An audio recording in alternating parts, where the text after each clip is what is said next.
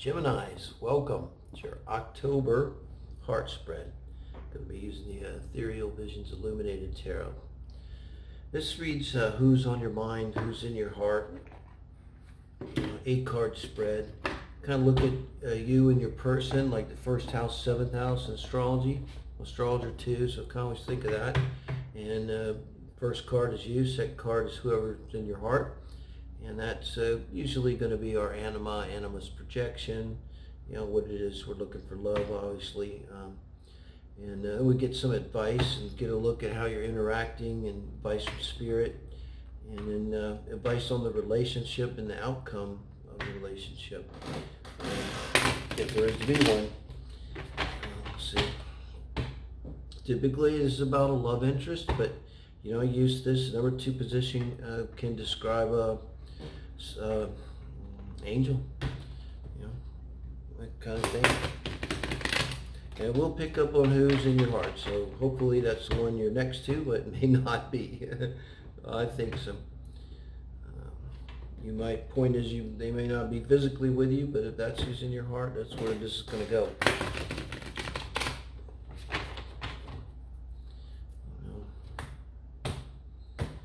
One more time. Let's see. This is for October. Wow. I'm in Mexico, Playa del Carmen. Kind of isn't winter, as far as I'm concerned, but I remember this is like the best time of the year in Virginia. We go on the Skyline Drive and see the leaves. That was the thing. Never missed that. Okay, bottom of the deck. I do kind of consider that now. I didn't used to. I've done under 650 readings, but yeah, you know, wounded warrior. This is you know, you don't have to be that old to be wounded from several relationships, because it's a relationship reading. So yeah, a little bit of that. That could be general energy on everybody. But let's look at where you're at. 2 of Swords. That's a tough place to be. This is kind of where your mind and heart is at, and around relationships here, Gemini. And I always think of this as the energy of in your mind or out loud, you're saying, I just don't know what to do. I just don't know what to do. And I try to detach that from relationship energy to kind of get a baseline of kind of where you're at, separate from this person you're thinking of. Let me look at them here. This is kind of tough. Wow. There's some similarities here with Justice and the 2 of Swords. You know, God, I feel suddenly tired. I'm not typically a juggling card, but feel that energy. But look, Justice, with them coming in, where your person is in and around relationships, Gemini, that's indicating to be probably, I mean, it could be just Libra energy. Okay, so if they're really strong Libra, but it wouldn't surprise me if they're not in a relationship or in a marriage, if they're in the middle of a divorce, or the divorce was just over, or even if the divorce was over, it's really strongly holding that energy still. Coming into your relationship, holding on to an energy or literal fact of marriage. And this has thrown you into this 2 of Swords. Obviously you're thinking of them, you know. This is never, I have by now dating, because you could say, you know, divorce says, but it's never been my thing. But then it implies too, and I don't know for sure that this is the case. You obviously would know. I'm saying it so you know if it resonates, and if it doesn't, I get it. Check out the Soul Family read for the day, the 28th. Collective read for whoever resonates. It was a really good reading today, I thought. Kind of read myself into that. And it's an important one for me. I keep it short. But back to your love reading. It could be too that this was started, you know, while they were in some kind of relationship. It would imply to me it's not going well. But let's go and the wounded warriors, you know. Maybe they're wounded. They've been in a bad relationship. Hello, for many, many years with a wonderful woman. It's bad dynamics. And a kind of self-abnegation thing going on. And so maybe for you, what's going on here is, I'm guessing, like a pattern of this kind of thing, where, I mean, if they're not married, they're unavailable, like they're across the ocean, or they're you know, in another city and really busy all the time, or something. It's like in some way the relationship is kind of not truly consummated, you know, physically, emotionally. And you're feeling this now, in this energy here, and kind of sitting too and crossing the hearts. These are thoughts, but you're crossing the heart because you want to protect yourself, because you're like, you know, this has happened before. It almost feels to me like you kind of know what you're doing. It's like almost like deliberately, you're like, I know I'm going to wait. I'm not going to be upset. I'm just going to sit here and kind of meditate and wait. And, you know, but it's like all around you, it's not the energy you want. You want the energy of like the Ten of Cups. You want the energy of the King of Cups, Queen of Cups, Ace of Cups. That's what you want, but it's not what you're getting. How are you reacting to that? Holy shit. Well, this will explain it. You know, this is a very odd... I see someone here, you are like deliberately doing something with the way you're thinking, like kind of deliberately not thinking of something. And this is not just intuitive read, not your typical Two of Swords, but this is where you're at in terms of relationships. So it's like you're kind of good with it, like, but you know, like you don't want to be like this like forever in the Two of Swords, no, but you understand that this is the best way for you to be. Like, you could be in 6, 7 of Cups energy, or 7 of Swords energy. I mean, you could be 8 of Swords, you know, 9 of Swords energy. So, any of that, but you're this, like, Two of Swords, like you're putting yourself into it. It's a little bit like I saw in a movie one time, somebody induced a coma in themselves for some reason, just because they couldn't deal with things or something. They had like a billionaire or something. The doctors finally, like, they found some doctor somewhere. It's like a little bit like that, man. But you know why? Because you feel like you're going to get the world from this person, or you feel like literally you're thinking to yourself, you know, this person is the world, you know, and you're just sort of holding space for them, and it's not easy.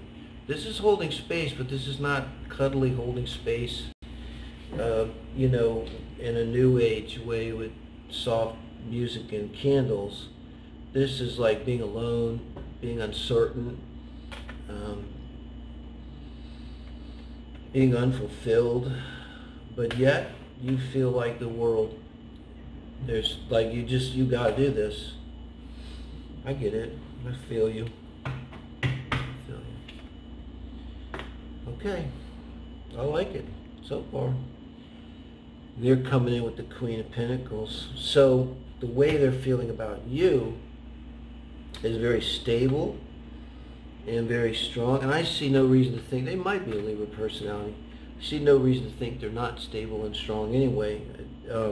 But really the good thing here is, when you think the world of somebody in this reading, I'm not thinking Neptunian blushes of romance phase illusions, you know. In fact, this Two of Swords implies someone that's very coldly calculating, accepting reality. That's accepting reality, you know. Three of Cups is like not, it's like, you know, the kind of downside. Three of Cups, maybe you're avoiding reality and just playing.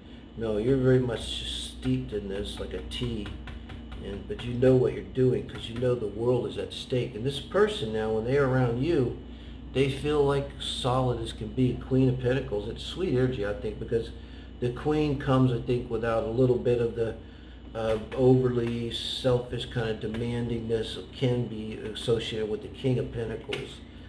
Just a little bit too strong a hand, you know.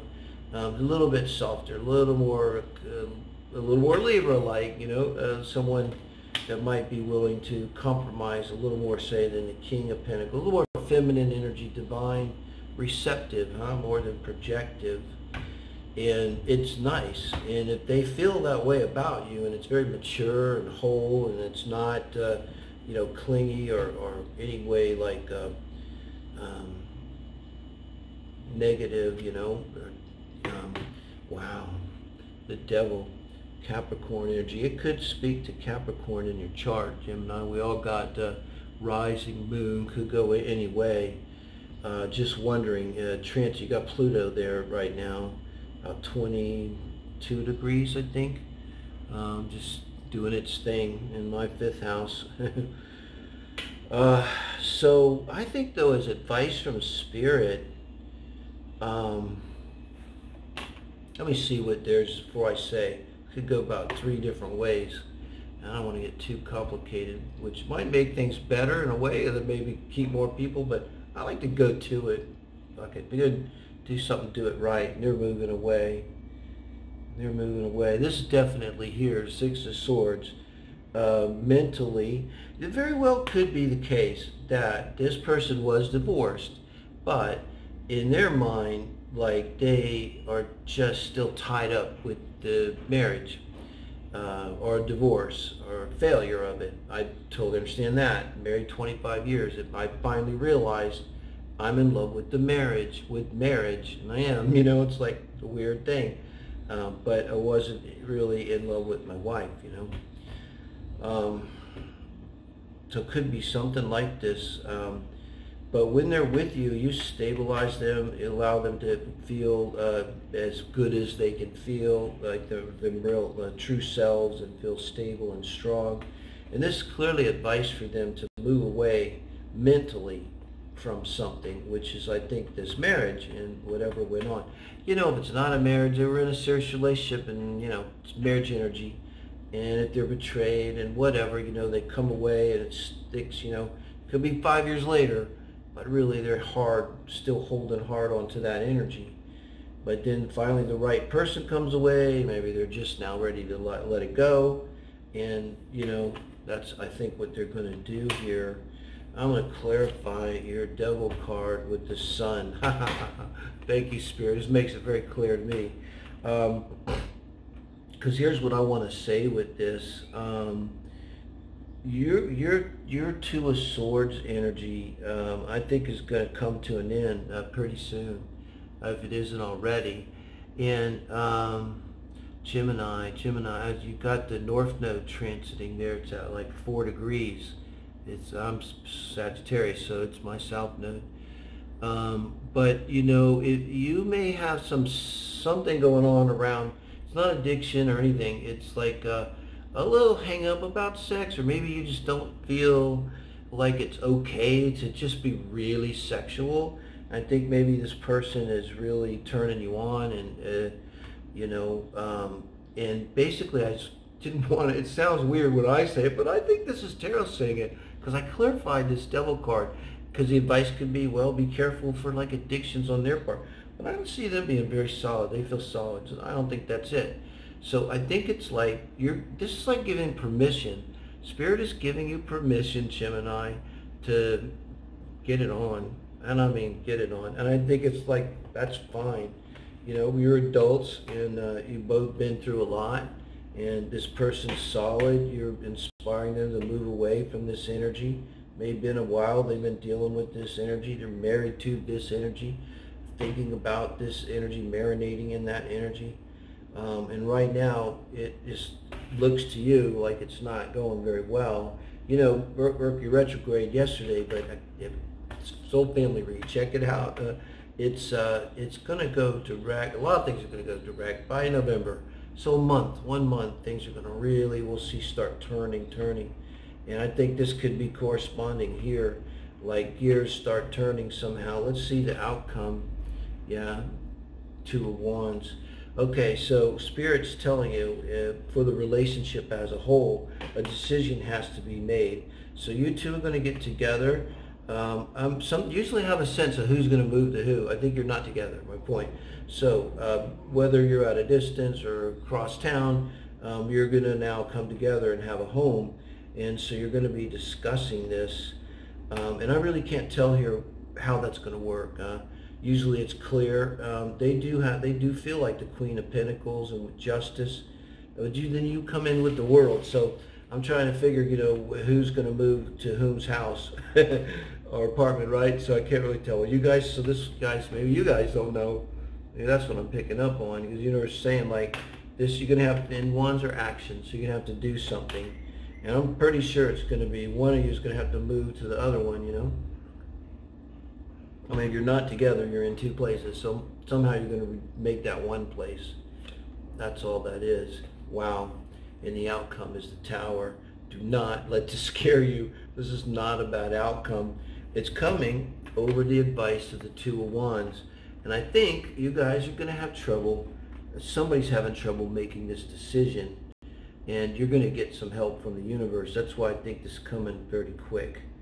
You know, I'd say within the next month. This is already happening. This is coming. And I got a feeling you're coming in with the world, okay? Gemini, you're good. Don't be afraid. Your advice from Spirit, the freaking Sun, and the Devil. So this is, to me, it's like that Scorpio energy, Pluto energy. It's a deep sexual. I'm a Venus in Scorpio. It takes Venus energy, which shouldn't be sexual, and sexualizes it, you know, meaning like lovemaking is love to me, you know, and other things are love too, but that's part because it's very emotional. But it's giving you the Sun also as advice. So, I mean, you're fine. you're golden here. I see a person as being challenged, and not that bad, but somehow they're having trouble, and they're going to get help. Meaning, like if they didn't want a divorce, they're going to get it. If they couldn't bring themselves to quit dealing with the ex and allowing the ex to control them emotionally and upset them, that's going to be taken care of because the ex is going to block them. Something like that. That's how this is going down, Gemini. And that's clearing the way for you guys to have a relationship, if that's what you want. I think it is what you want. I mean, they make you feel like the world, and you make them feel like Queen of Pentacles. Pretty good. Why not? Why not play that out and see where it goes? Thank you, guys.